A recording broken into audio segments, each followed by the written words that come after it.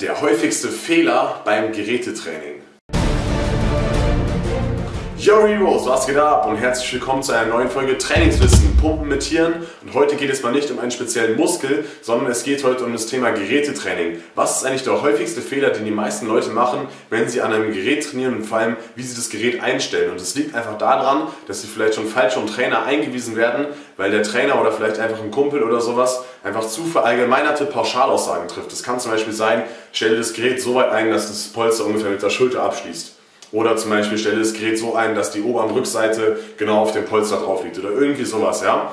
Und das mag vielleicht manchmal richtig sein, also manchmal mag das genau auf den Körpertyp zutreffen und manchmal mag es dann perfekt sein für denjenigen, aber wir wissen ja selber alle, dass wir eben unterschiedlich sind, dass der eine einen längeren Arm hat, der andere hat einen längeren Unterarm, das Verhältnis zum Oberarm ist anders, der eine hat lange Beine, kurzen Rumpf und so weiter und so fort und deswegen passt es einfach nicht für jeden, wenn wir da diese Pauschalaussagen verwenden.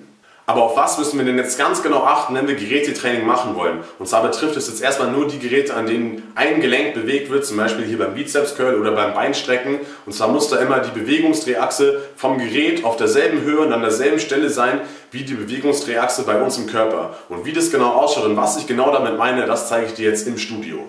Also worauf muss man jetzt beim Gerätetraining genau achten, wenn wir denn richtig trainieren wollen? Und zwar geht es erstmal nur um die eingelenkigen Bewegungen, zum Beispiel hier ein Bizeps-Curl oder Beinbeugen, Beinstrecken, solche Sachen. Und zwar eine falsche Aussage wäre jetzt hier, wenn wir das Gerät einstellen, stellt sich so ein, dass der Trizeps auf der Höhe des Polsters ist oder sowas. Ja? Wir wissen ja alle, jeder Mensch ist unterschiedlich und deswegen passt das einfach nicht.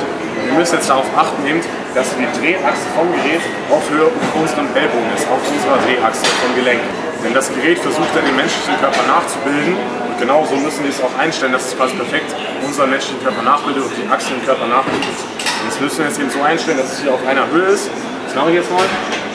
Für mich wäre jetzt das eine ziemlich gute Höhe, wenn ich mich jetzt hier gerade aufrecht und stolz hinsetze und wirklich an beiden Armen das kontrolliere, kurz hängen lassen und hier überprüfe, das ist die Mitte der Drehachse hier auf meinem Ellbogengelenk.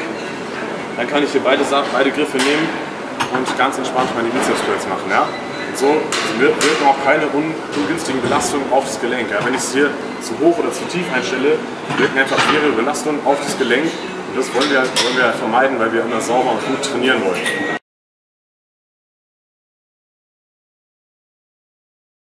So, jetzt weißt du bereits wieder etwas mehr im Bereich Kraftsport, genauer gesagt über das Gerätetraining. Und wenn du an mehr Wissen interessiert bist, über Training, über Ernährung und wie du deinen Traumkörper wirklich erreichen kannst, dann kann ich dir auf jeden Fall meinen 4-teiligen Muskelaufbau-Workshop empfehlen, wo du dich hier unter diesem Video eintragen kannst, im ersten Link. Da kannst du dich mit deiner E-Mail-Adresse und deinem Namen eintragen. Dann werde ich dir 4 Videos zuschicken, wie ich dir ganz genau zeige, wie Muskelaufbau funktioniert, wie die dazugehörige Ernährung funktioniert und wie du dich dauerhaft natürlich motivieren kannst. All das wirst du dort finden. Ich freue mich schon, dich dort begrüßen zu dürfen. Wir sehen uns beim nächsten Mal. Wann kommt dein Startschuss? Und ciao.